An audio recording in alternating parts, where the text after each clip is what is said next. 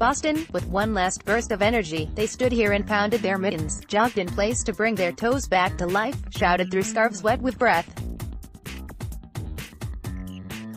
They half expected this to be the last they'd see of their Boston Red Sox, though to say it aloud surely would cost them 2 rounds at the Cask and Flagon.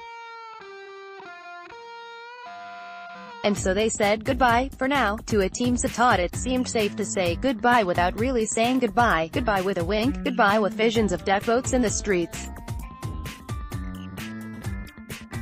The Los Angeles Dodgers, then, had come here, bundled up, played a poor game, played a better game, lost by 4, lost by 2, on Wednesday night by the score of 4-2, returned to their hotel, set their alarms and Thursday will get on a plane bound for, what? Several of them stood late Wednesday night at the dugout rail, their words vanishing in the ambient sounds of post-game Fenway Park. The dugout heater rumbled in a dugout corner, warming only Jock Peterson and his wife, Kelsey, who laid her head on his shoulder. Fans were shooed to the exits. "Folks, gotta go," security people shouted. The stubborn ones dawdled on the old cement stairs. "Best team ever," a man shouted over his shoulder. He wasn't talking about the Dodgers. The thermometer said it was 41 degrees, but it was not 41. The outfield flag whipped toward right field. The cold of the warning track worked upward through shoes, feet, ankles, calves. An organ dressed up a 40-year-old song, forgotten 30 years ago.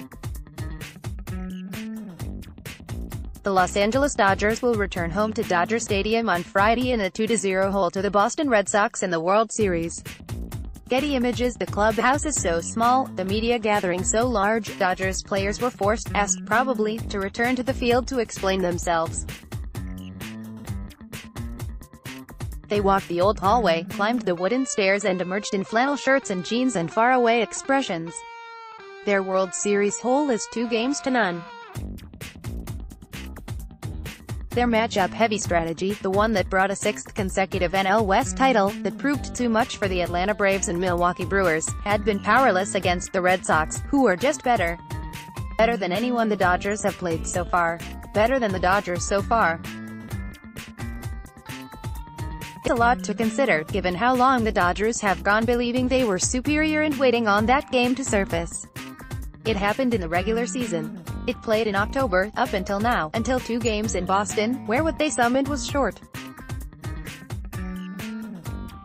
There aren't many of them left since the first division title, who have had a hand in all 6, Clayton Kershaw, Josiel Puig, Kenley Jansen. The concept of leaving a 6th October on the table, the fear of such profligacy, would be lost on the men who watched Fenway empty to the sound of forklift engines and a northwesterly wind, who stuffed their hands deep in their pockets, and leaned toward Game 3. The temperature will rise at least 30 degrees. The sun will set against the San Gabriels.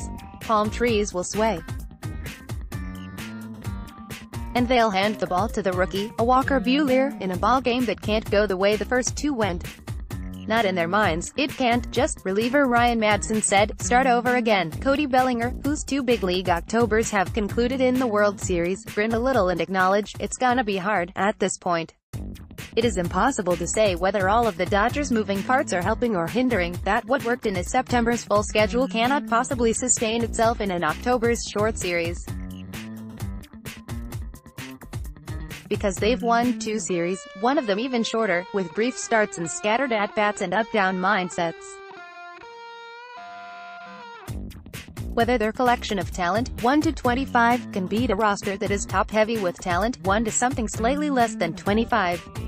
Whether a scheme that begins 2 World Series games with 109 home runs on the bench, Max Muncy's 35, Bellinger's 25, Pedersen's 25, Yasmani Grandal's 24 is a long game played too far, or a short game played to the percentages. Whether the series is just getting started or is half over, but this is something that we've done a lot in September and throughout the postseason, manager Dave Roberts said, and it's proved to be successful.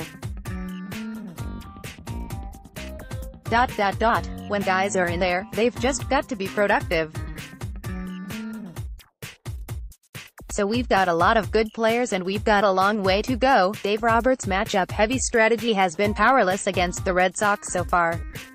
Getty Images. That, of course, probably depends at least some on Friday night, because if 0-2 is crummy but not a disaster, 0-3 is both of those.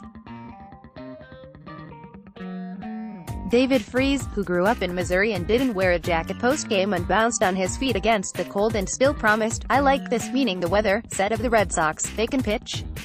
They fly after the ball. Big league at-bats. One after another, they're working, about 110 wins. They know what they're doing, that's what is for the Dodgers to match, and soon, if they are capable.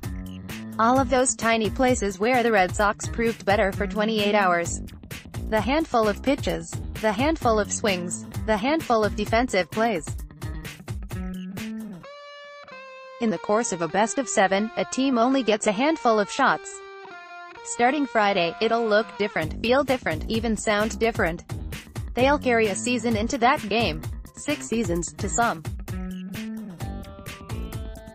30, for many. We just understand Game 3 is a necessity, Freese said. He grinned and shrugged. Just like Game 2, he said. I thought tonight was must-win. But we're down 0-2. Historically, that's not good, but some have right, some have all right, he said. Good. More from Yahoo Sports. Report, NFL. Admits it missed crucial helmet hit on QB Mike Oz. Dodgers need a whole lot more than Machado. Broncos send backup QB packing after arrest. Jeff Passan. How Game 1 personified self-aware base.